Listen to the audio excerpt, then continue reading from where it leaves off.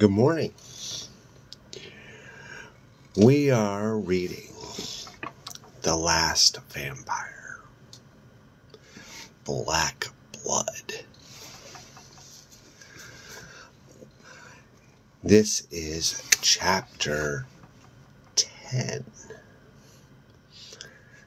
Now, for those of you who are interested, here is the what do you call it? The book synopsis. Let me pull it up.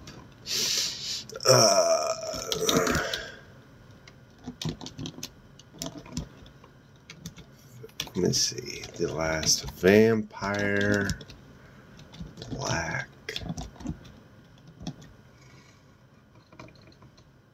Blood. Let's see if it pulls up.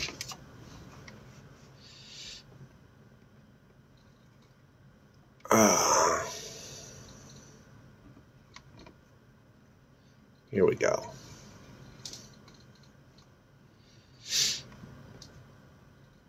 A synopsis? No? Oh well.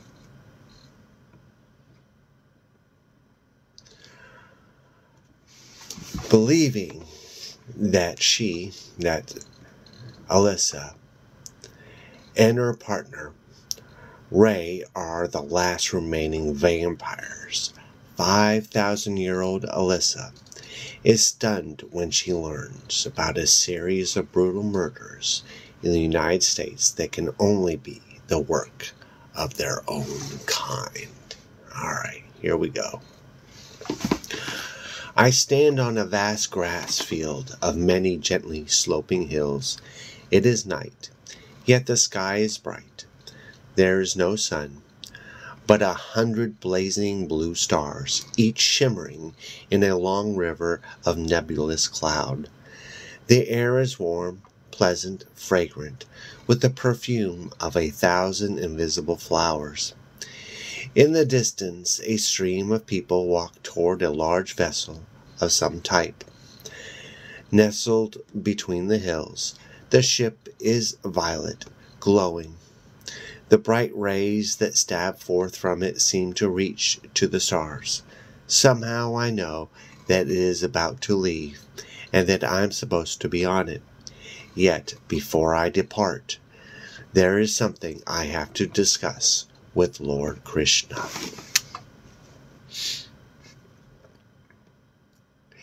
He stands beside me on the wide plain, his gold flute in his right hand, a red lotus flower in his left. His dress is simple, as is mine, long blue gowns that reach to the ground. Only he wears a single jewel around his neck, the brilliant Kastuba gem, in which the destiny of every soul can be seen. He does not look at me, but toward the vast ship, and the stars beyond. He seems to be waiting for me to speak, but for some reason I cannot remember what he said last.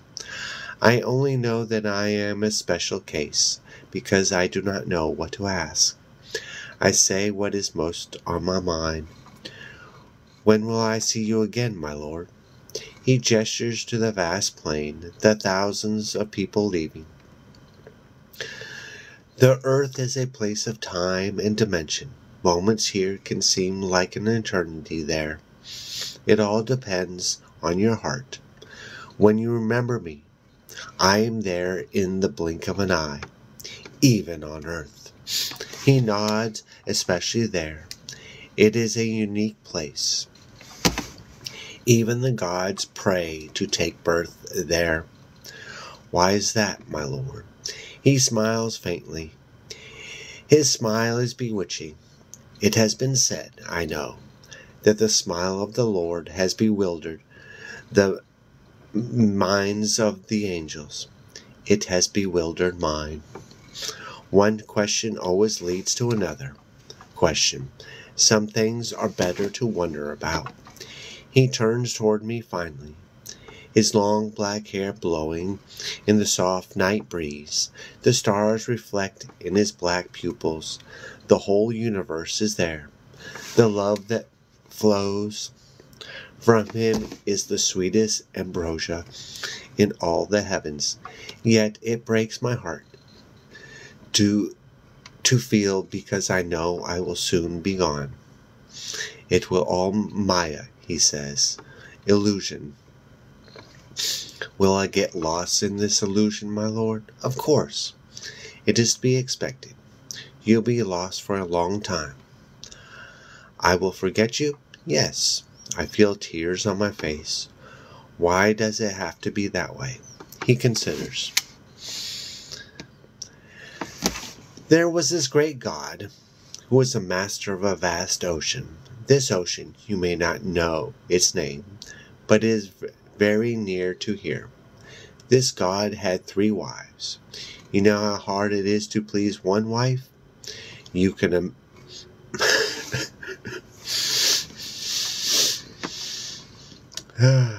you can imagine how difficult it was to keep all 3 happy.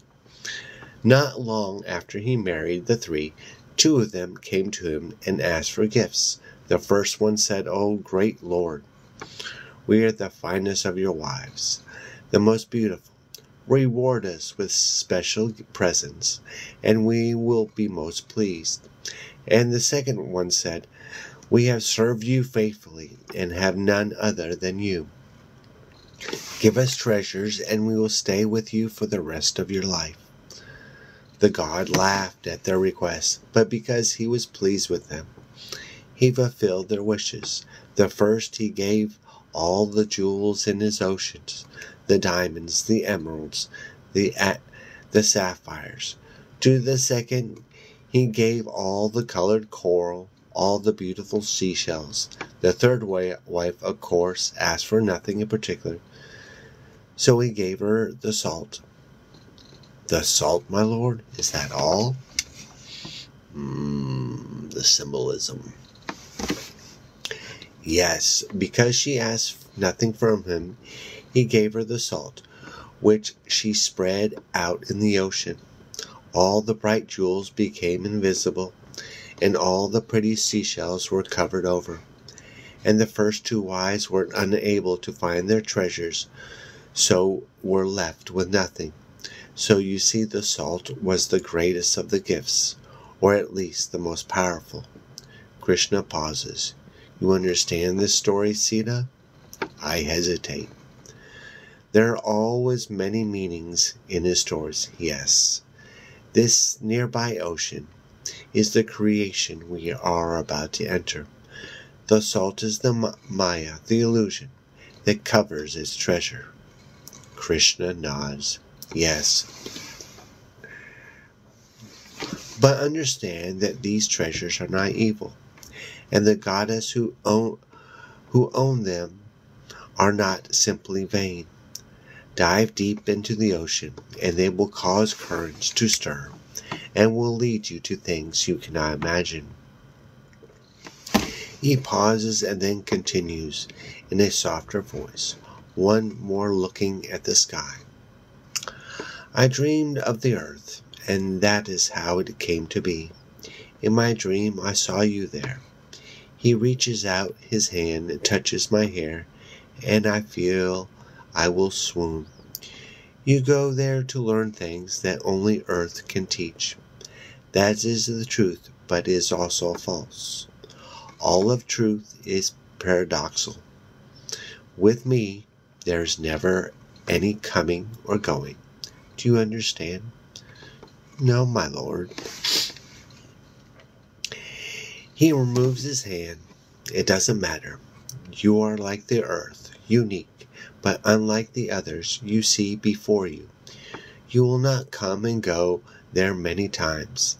In your dream and mine, you will go there and stay. For how long, my lord? You will be born at the beginning of one age. You will not leave until the next age comes. My tears return.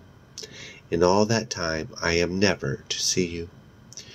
You will see me not long after you are changed. Then it is possible you may see me again before you leave the earth. Krishna smiles. It is all up to you. I do not understand what he means by change, but have more pressing concerns, but I don't want to go at all. He laughs so easily. You say that now. You will not say that later.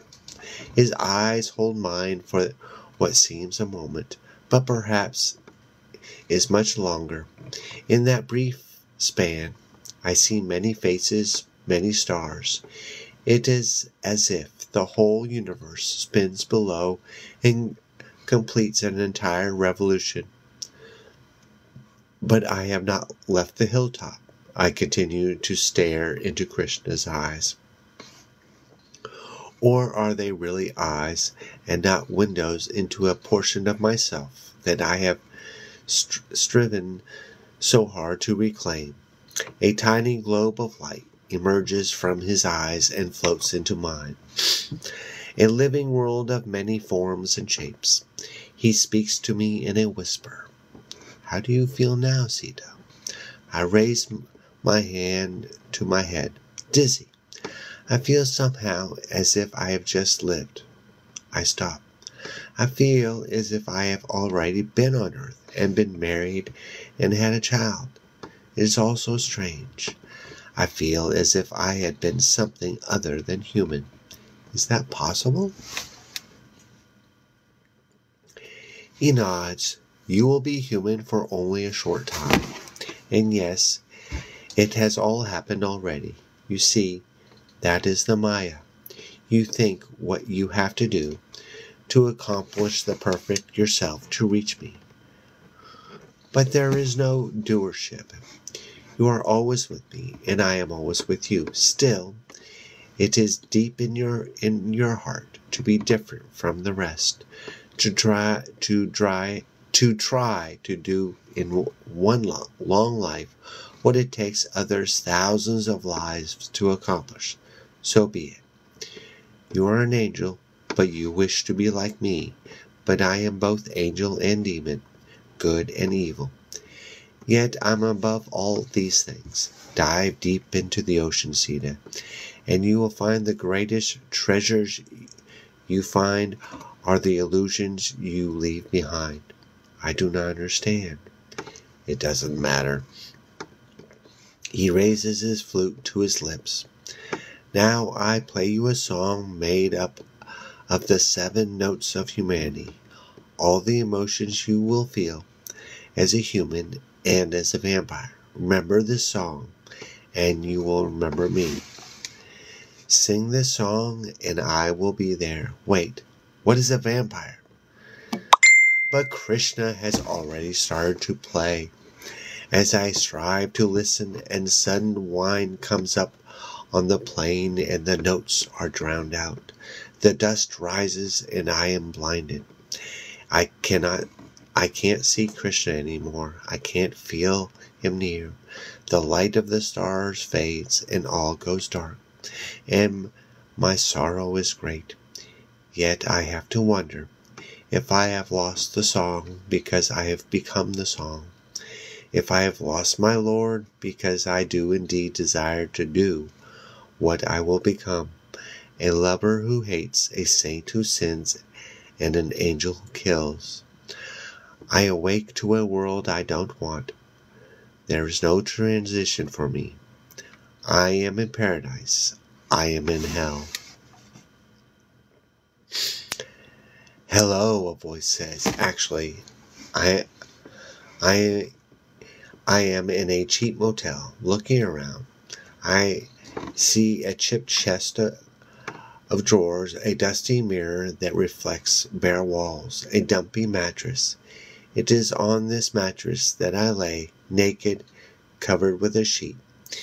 In this reflection, I also see Special Agent Joel Drake, who sits on a chair near the window and waits anxiously for me to respond to his query. But I say nothing at first. Ray is dead. I know this. I feel this. Yet, at the same time, I hurt too much to feel anything. I hear my heart pump inside my chest. It cannot belong to me. However, in my long life, I have drunk the blood of thousands, but now I am an empty vessel. I shiver even though the room is warm. Yes, I say finally. Sita?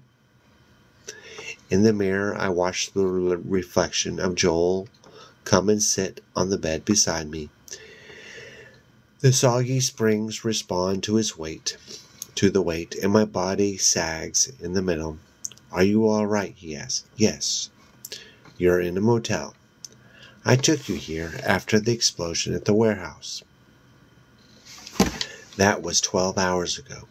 You have slept away the entire day. Yes. He speaks without believing his own words.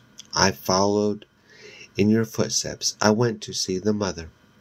She was in a strange state, incoherent, like a broken record. She kept repeating the location of the warehouse that blew up.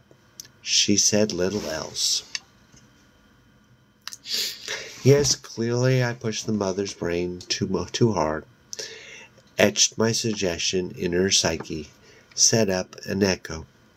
I've done this in the past, and the effort is seldom permanent. The woman will probably be all right in a day or two. Not that I care. I immediately drove to the warehouse, Joel continues. When I got there, you and your partner were confronting that guy. I was running over just as the explosion happened. He pauses. You were thrown free, but I was sure you were dead. You hit a brick wall with incredible force, and your clothes were all on fire. I covered you with my coat and put out the flames. Then I saw that you were still breathing. I loaded you in my car and was taking you to the hospital when I noticed. I saw with my own eyes. He has trouble speaking. You started to heal. Right there in front of me.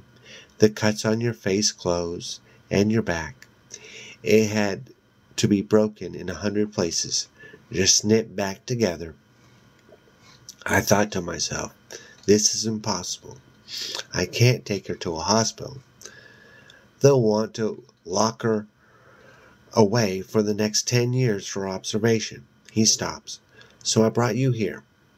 Are you following this? Yes.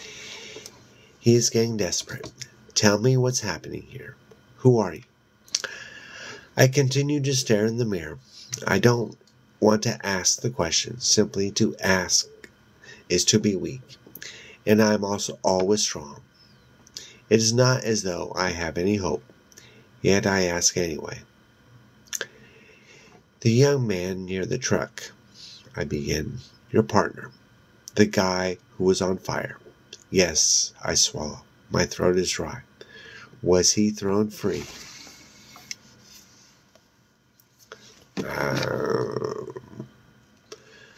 Joel softens. No. Are you sure? Yes. But is he dead? Joel understands what I am saying. My partner was like me, not normal. Even severely injured, he could have healed. But Joel shakes his head. I know Ray was blown to pieces. He's dead, Joel says. I understand. I sit up and cough weakly. Joel brings me a glass of water. As I touch the rim of the glass to my lips, a drop of red stains the clear liquid. But the color does not come from my mouth or nose. It is a bloody tear. Seldom have I ever cried. This must be a special occasion. Joel hesitates. Was he your boyfriend? I nod. I'm sorry. The words really do not help me. Did both tankers at both ends of the warehouse blow? Yes. Did you see anyone run out of the warehouse after the explosion? No. That would have been impossible. It was an inferno. The police are still going through the mess, picking out the charred bodies. They've cordoned off the whole area. He pauses. Did you see those tankers blow? Yes. Why? Why? To kill those inside. They were your killers. But I don't want to talk about that now. What about the other man? The one that was your boyfriend. And me. Did he get away? I don't know where he went. He was just gone. That means he got away. What? Who was that man? Joel asked. I'm sure you can guess. Edward Fender. I nod. Eddie. Joel sits back and stares at me. At this young woman whose body was crushed 12 hours ago, and who now appears completely well except for a few bloody tears. I note the dark sky through the cracked window, a glow of neon signaling the beginning of another long night. He wants me to tell me why, but I am asking myself the same question. Why did it take 5,000 years to find someone to love again? Why was he taken from me after only 6 weeks? Why time and space, Krishna? You erect these walls around us and then close us in, especially when those we love leave us. Then the walls are too high, and no matter how hard we jump, we cannot see beyond them. Then all we have are walls falling in on us. I do not believe my dream. Life is not a song. Life is a curse, and no one's life has been longer than mine. How did you heal so fast? Joel asked me. I told you, I am not normal. He trembles. Are you a human being? Wiping away my bloody tears, I chuckle bitterly. What was that in my dream? The part about wanting to be different, how ironic and foolish. It was as if I were a child going to sleep at night and asking my mother if I could please have a horrible nightmare. Ordinarily, I would say no, I reply. But since I'm crying, and that's a thing humans often do, then maybe I should say yes. I stare down at my red-stained hands and feel his eyes on them as well. What do you think? He takes my hands in his and studies them closer. He is still trying to convince himself that the reality has not suddenly developed a pronounced rip. You're bleeding. You must still be injured. I take my hand back and wave away his question. I am this way. It is normal for me. I have to wipe my cheeks again. These tears, I cannot stop them. Elsewhere I go, everything I touch, there is blood. Sita, I sit up sharply. Don't call me that. I'm not her. Do you understand? She died a long time ago. I am this thing you see before you. This bloody thing. Not minding my nakedness, I stand and walk to the window, stepping over my burnt clothes, lying on the floor in a pile. He must have peeled them off me. The material is sticky with charred flesh. Pulling the curtain further aside, I stare out a landscape that looks as foreign from the world of my dream as another galaxy. We cannot be far from the warehouse. We are still in the ghetto, still on the enemy's turf. I wonder what he's going to do right now. I mutter. Joel stands at my back. While you rested, I went out and bought you some clothes. He gestures to a bag sitting on a chair in the corner. I don't know if they will fit. Thank you. I go to the corner and put them on. Blue jeans, gray sweatshirt. They fit fine. There are no shoes, but I don't need them. I notice my knife sitting on the chair beneath the bag. However, the leather strap that I used to secure it to my leg is not there. I put it in my back pocket instead. It sticks out a few inches. Joel follows my moves with fear in his eyes. What are you going to do? He asks. Find him. Kill him. Joel takes a step toward me. You have to talk to me. I shake my head. I cannot. I tried to talk to you on the pier, and you still follow me. I suspect you will try to follow me again, but I understand that. You're just trying to do your job. I'm just trying to do mine. I turn toward the door. It'll be over soon enough, one way or the other. He stops me as I reach for the knob. Even after all he has seen of me, he is a brave man. I do not shake his hand from my arm. Instead, I stare into his eyes, but without the intention of manipulation, the desire to control. I stare at him so that he can stare at me, without Ray for the first time in a long time. I feel so lonely, so human.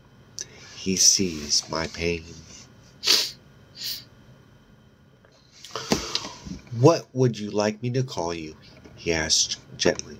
I make a face. Without the mirror, I don't know if it is very pleasant. You may call me Sita if you wish, Joel. I want to help you, Sita. You cannot help me. I've explained to you why, and now you've seen why. I add, I don't want you to get killed. He is anxious. It must mean he likes me. This bloody thing. I don't want you to get killed. I may not have your special attributes, but I am an experienced law enforcement officer. We should go after him together. A gun won't stop him. I have more to offer than a gun. I smile faintly and reach up to touch his cheek. Once again, I think what a fine man he is. Consumed with doubts and questions, he still wants to do his duty. He still wants to be with me. I can make you forget, I say to him. I saw how I affected the mother's mind. I can do that kind of thing. But I don't want to do it to you, even now. I want you just to go away from here. Get away from me and forget any of this ever happened. I take my hand back.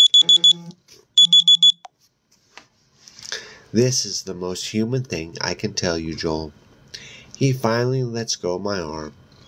Will I see you again? He asks. I am sad. I hope not, and I don't mean that cruelly. Goodbye. Goodbye. I walk out the door and close it behind me. The night is not as warm as I like it, nor is it cold as I hate. It is cool and dark, a fine time for a vampire to go hunting. Later, I tell myself, I will grieve for Ray. Now, there is too much to do. Okay, we are now starting chapter 11. On foot, I returned to the vicinity of the warehouse, but as Joel said, the entire area is cordoned off by numerous police officers. From several blocks away, I studied the remains of the warehouse with my acute vision, perhaps subconsciously searching for the remains of Ray. The investigative crew, however, is working the ruins. Whatever was lying around outside has already been picked up and deposited into plastic bags with white labels on them. With the many flashing red lights, the mounds of ash, and the ruined bodies, the scene depresses me. Still, I do not turn away from it. I am thinking. But what he did do was heather up in his bedroom closet, standing up, wearing his high school leather jacket and nothing else, and force her to suck the popsicles all night. The night I met the newborn vampires, I heard an ice cream truck in the vicinity, its repetitive jingle playing loudly, in the middle of December, in the middle of the night. Then, when I visited Mrs. Fender, I learned she had a large freezer in her house. Finally, after parking my tanker outside the warehouse, I saw out of the corner of my eye an ice cream truck. From where I stand now, I cannot see the same spot to tell if the truck is still there. But with the security in the area, I think that it might be there, and I believe that it might be important. Okay, it is important. So what is in the ice cream truck? Any ideas? What kind of thing did Eddie have about popsicles? What kind of fetish did he have about frozen corpses? Were the fetishes related? If Eddie did get his hands on Yaksha's remains and Yaksha was still alive, Eddie would have been forced to keep Yaksha in a weakened state to control him.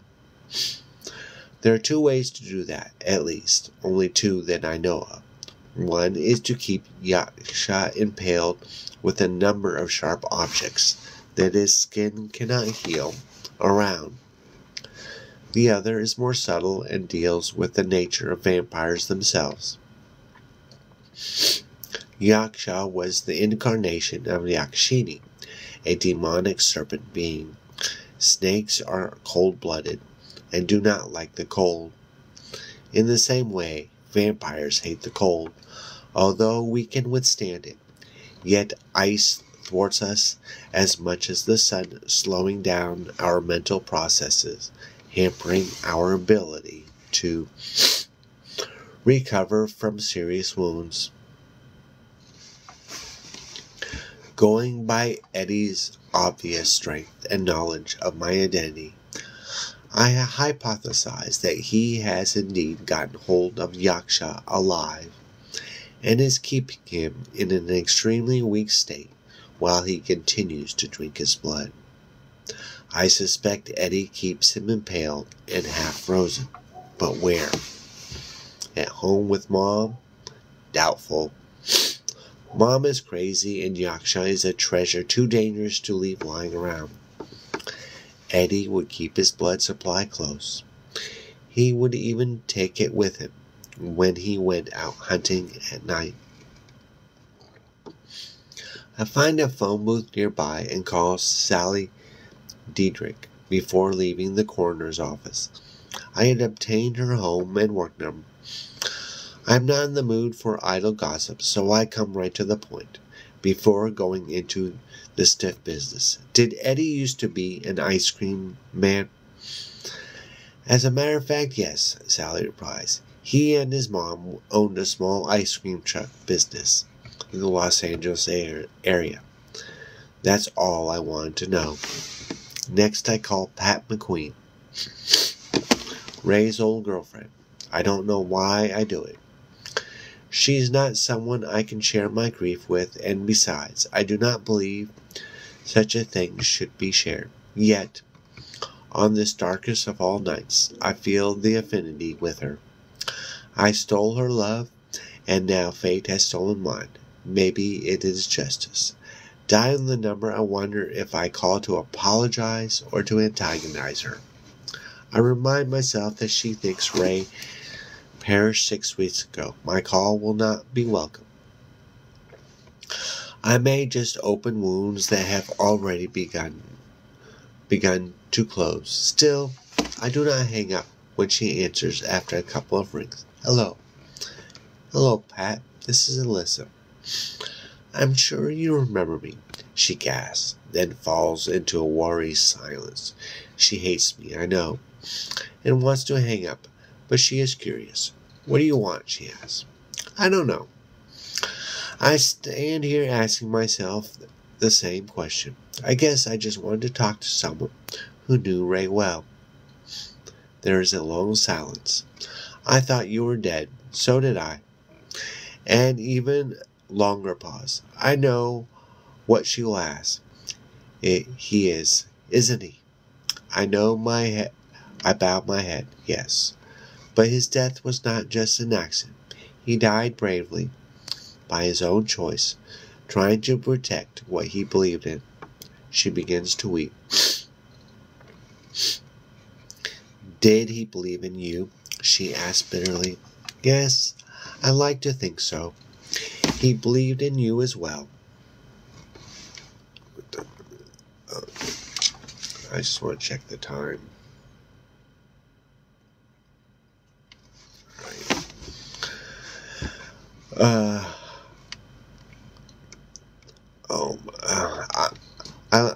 He believed in you as well. His feelings for you went very deep. He did not leave you willingly. I forced him. Why? Why couldn't you just leave us alone? I loved him. But you killed him. He would be alive now if you never even spoken to him. I sighed. I know that, but I did not know what would happen. Had I known, I would never have done the things. I would have done things completely different. Please believe me, Pat. I did not want to hurt you or him. It just worked out that way. She continues to cry. You're a monster. The pain in my chest is great. Yes. I can't forget him. I can't forget this. I hate you. You can't hate. You can hate me. That's all right. But you don't need to forget him.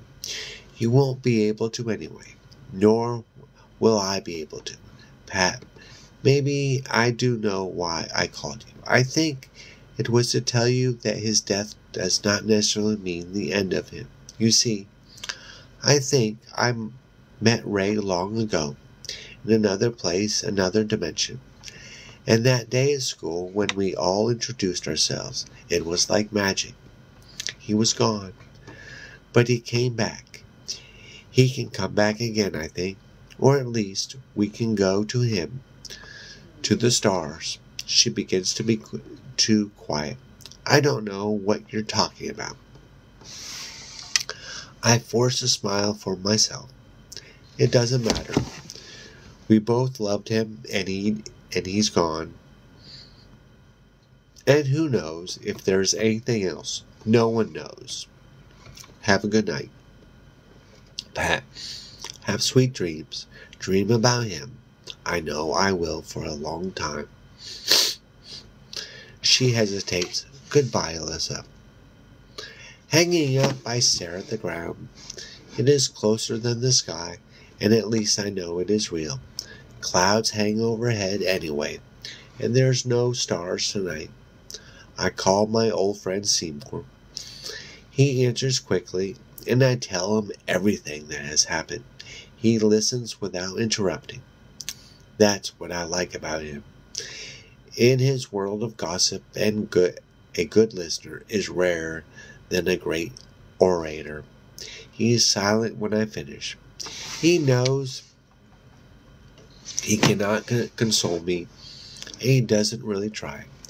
I respect that as well, but he does acknowledge the loss. Too bad about Ray, he says. Yeah, real bad. Are you all right? Yes. His voice is firm. Good. You have to stop this bastard. I agree with you. Yaksha is probably in that ice cream truck. All the signs point in that direction. Why didn't you wait until you checked it out before calling me? Because if he is in there, and I get him away from Eddie and the cops, I won't be of mind to make phone calls. Good. Get Yaksha. He'll heal quickly, and then the two of you can go after Eddie. I don't think it'll be that easy. Seymour pauses. His legs won't grow back. This might surprise you, but I don't have a lot of experience in such matters. But I doubt it. That's not good. You'll have to face Eddie alone, and I didn't do so well last time. You did well. You destroyed his partners, but you have to act fast or he will make more. And this time, he will not allow them to gather in one place and be so easily wiped out. But I cannot beat him by force. I have proved that to myself already. He's just too fast, too strong. He's also smart, but you're smart too. Just tell me what to do, and I'll do it.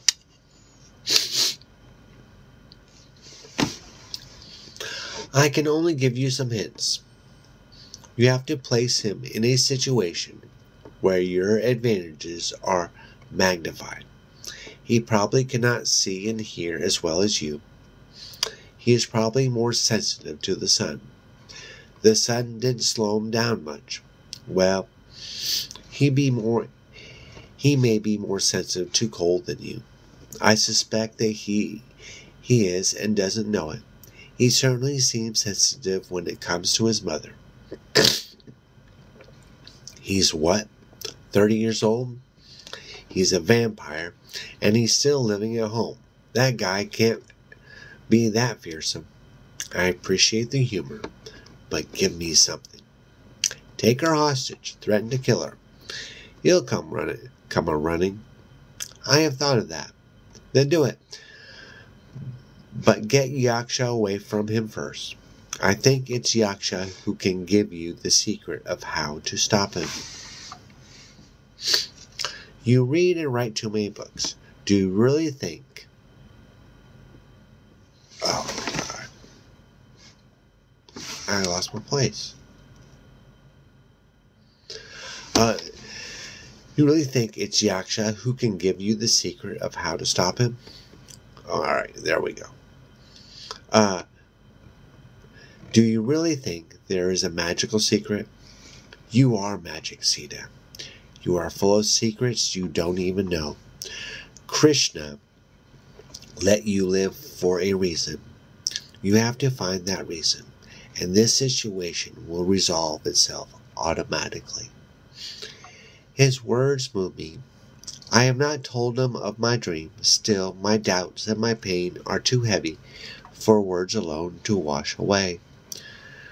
Krishna is full of mischief, I say. Sometimes so the stories went. He did things for no reason at all, just because he wanted to. Then you be mischievous, trick Eddie. The football player at our school are all bigger and stronger than I am, but they're all a bunch of fools. I could whip their asses any day.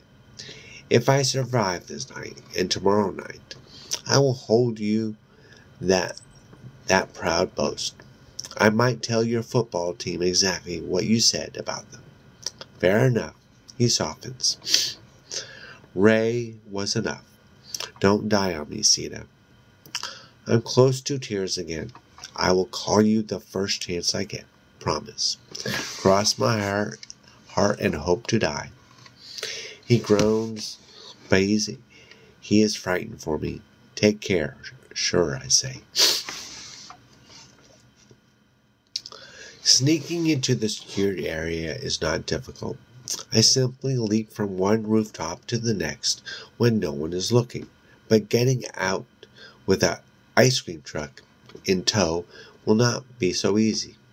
There are police cars parked crossways at every exit. Nevertheless, that is the least of my worries. Moving silently 100 feet above the ground, I see that the ice cream truck is still in place. A palpable aura of pain surrounds it like a swarm of black insects above a body that has lain unburied. Dread weighs heavily on me as I leap from my high perch and land on the concrete sidewalk beside the truck. I feel as if I have just jumped into a black well filled with squirming snakes. No one stands in the immediate vicinity, but the odor of venom is thick in the air. Even before I pull aside the locked door to the refrigerated compartment, I know that Yaksha is inside and in poor condition. I open the door. Yaksha, I whisper.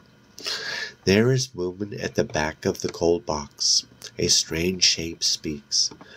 What favor would you like, little girl? Yaksha asks in a tired voice. My reaction is a surprise to me, probably because I feared him for so long. It is difficult for me to even to approach him without hesitation, even while seeking him out as an ally. Yet, with his silly question, a wave of warmth sweeps over me. Still, I do not stare too hard at what he has become. I do not want to know, at least not yet. I will get you out of here, I say. Give me 10 minutes. You can take 15 if you need, Sita. I close the compartment door. Only police cars are allowed in and out of the area. Not even the press has gotten through the roadblocks, which is understandable. It is not every day 20+ bodies are incinerated in Los Angeles, although, on the other hand, it is not the unusual an occurrence in this part of town. My course is clear. I will get myself a police car, maybe a navy blue police cap to cover my blonde hair.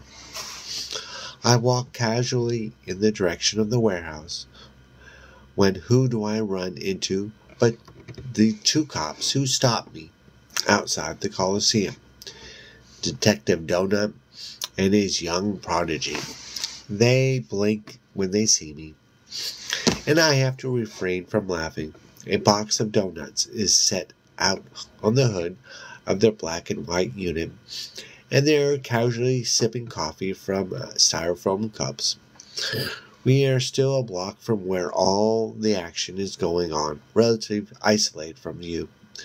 The situation appeals to my devilish nature. Fancy meeting you here, I say. They scramble to set down their nourishment. What are you doing here? The older cop asks politely. This is a restricted area. I am bold. You make this place sound like a nuclear submarine. We're serious, the young one says. You'd best get out of here quick. I move closer. I will leave as soon as you give me your car keys. They exchange a smile. The older one nods in my direction. Haven't you seen the news? Don't you know what happened here? Yeah, I heard an atomic bomb went off. I stick out my hand. But give me the keys, really. I'm in a big hurry. The young one puts his hands on his nightstick, like he would really need it with a 98-pound young woman who looks all of 20. Of course, he would need a Bradley truck to stop me. The guy has a phony prep school demeanor, and I peg him for a rich dropout who couldn't get into law school and so joined the force to annoy Daddy. We're running out of patience, Preppy says, acting the tough guy. Leave immediately, or we're hauling your tight ass in. My tight ass. What about the rest of me? That sounds like a sexist statement, if I ever heard one. I move within 2 feet of Preppy and stare him in the eye, trying hard not to burn it out of its socket. You know I have nothing against cops, but I can't stand sexist pigs. They piss me off, and then I get pissed off. There's no stopping me. I poke the guy in the chest hard. You apologize to me right now, or I'm gonna whip your ass. To my surprise, I could pass, after all, for a high school senior. He pulls his gun on me. Back off a pace, as if shocked. I raise my arms over my head. The older cop takes an attentive step in our direction. He is more experienced. He knows it is always a bad idea to go looking for trouble where trouble does not exist. Yet he does not know what trouble is. He does not know that trouble is my middle name. Hey, Gary, he says, leave the girl alone. She's just flirting with you is all. Put away your gun. Gary does not listen. She's got a pretty dirty mouth for a flirt. How do you know she's not a prostitute? Yeah, that's right. Maybe she is. Maybe we should haul her tight ass in on a charge of soliciting sexual favors for money. I haven't offered you any money, I say. That angers Gary. He shakes his gun at my belly. You get up against that wall and spread your legs, Gary, the old cop complains. Stop it. All right. I need to stop. Okay. So, yeah, I need to stop. But we'll probably finish this book like either tomorrow or Monday. We'll have to see. So, time for a little self-promotion. I am the YA horror author of Vampire Juice. It is a mystery adventure with plenty of laughs, vampires, and a little bit, and it is spooky and creepy like Fear Street or The Lost Boys. And